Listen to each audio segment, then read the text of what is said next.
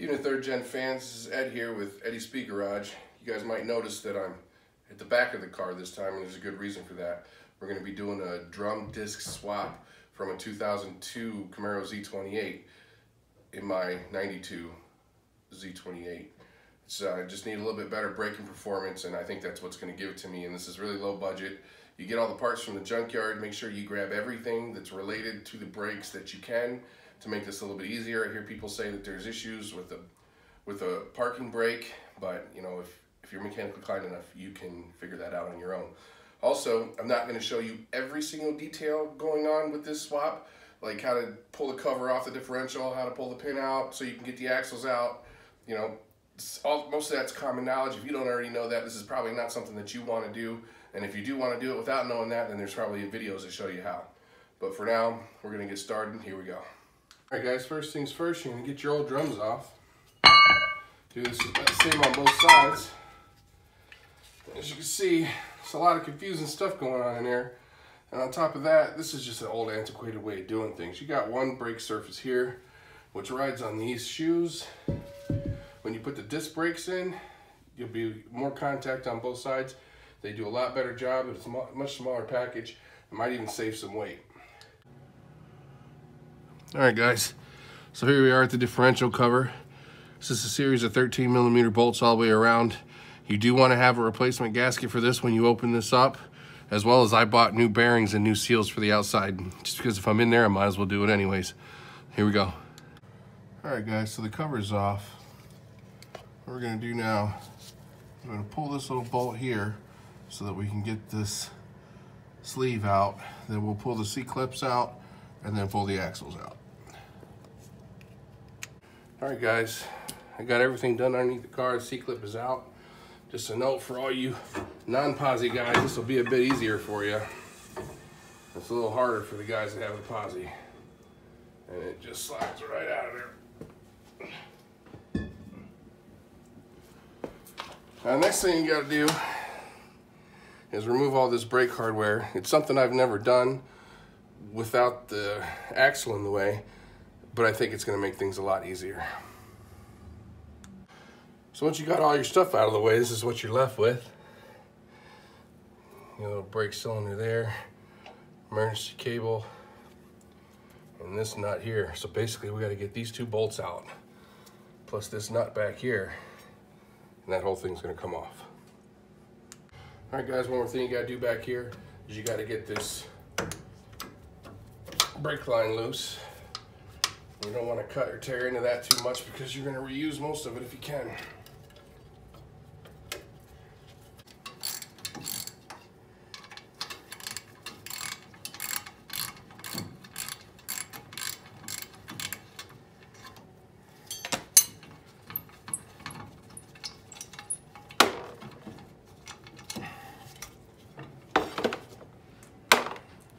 There we go, we're free. So you can see the brake line's still sitting right there, leaking all over everything. We're gonna have to modify this flange here by cutting right across here so that we can get this out of the way so that the new brake bracket will fit right. All right, guys, the new bearing and the new seal is in. I've got it taped off. The next thing we're gonna do, draw a couple lines here at the bottom of that circle and go ahead and make a cut. All right, folks, now I'm gonna mark this across the bottom of this hole here with this builder square and a chisel all the way across. So I have a nice straight line to cut off. All right, so next thing we're gonna do here is we're gonna drill the 4 holes. These holes, well, you might wanna use them. They're not gonna be perfectly centered. So you're gonna have to place this on there, find center around the hub, and then you'll drill your holes. All right, folks, so what I did was, since this side, the hub is smaller than the inside of the bracket, I ran some electrical tape to take out all the slops so it'll be perfectly centered. All the way around and around and around and around till I got it to fit snug. Now it looks like I'll be able to catch one hole here perfectly. This one's a little bit off, and these two will have to be brand new. All right, so I got the first hole drilled, put the bolt in there, made it real tight, took this clamp off, and now I've center drilled it with the larger bit. I'm gonna switch to a smaller bit. I'm gonna finish drilling these holes. All right, so we've drilled all 4 holes out. I'm gonna go ahead and remove my electrical tape. I'm gonna put some Rust-Oleum up here to make it look a little bit better. One thing I will note, I had to grind back these corners a little bit to make it fit properly in the backing plate. All right, so I've got the caliper bracket all the way installed, plus I slid the axle back in. I'm gonna put the rotor on. Of course, I washed it to get all the oil off of it. It's like a glove. Next, we're gonna put the caliper and brakes on. All right, next we're gonna install the caliper bracket. Like this is all fitment purposes only.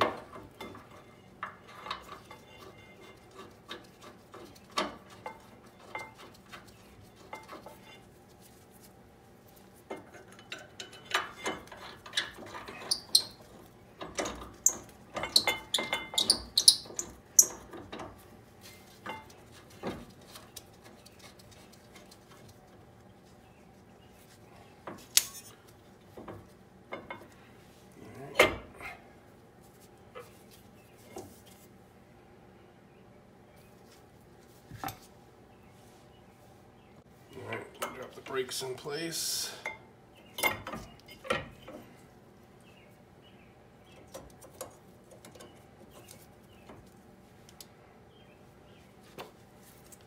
Caliper on.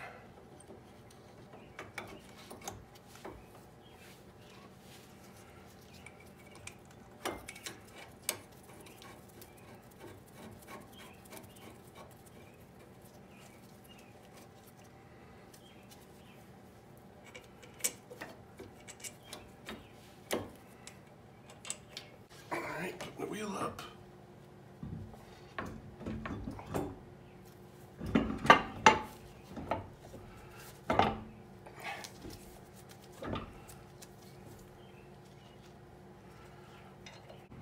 All right, as you can see, she fits very well. Got no clearance on the issues on the caliper or brake at all. One thing I did notice is the lug nuts are a little bit short now, so I'm gonna have to get a whole new set of those. 10 pieces. But overall, I'm happy with how it looks right now. And there's a few more other things we got to do before we close out the video. All right, so this is the bracket that attaches to the lower control arm mount. It holds the parking brake cable here and your flexible hose for your brake line at this end. It goes right up in here, just like this. But it has a tab here, so what'll have to happen is you'll have to drill a hole so that you can get your bolt lined up, and this tab has something to hold on to. So I've got my hole drilled. I'm gonna put my bolt back in through my lower control arm. And perfect fit. All right guys, this is the brake line we're gonna install. It goes into the bracket that I just installed in the front. And if you did like I told you, you grab the clip. It just goes on there like that.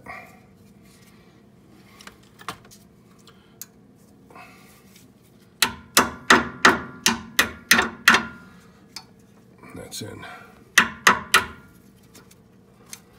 That's not going nowhere. So now we need to make the brake lines together. All right, folks, that's the brake line connected to the existing brake line that was already there.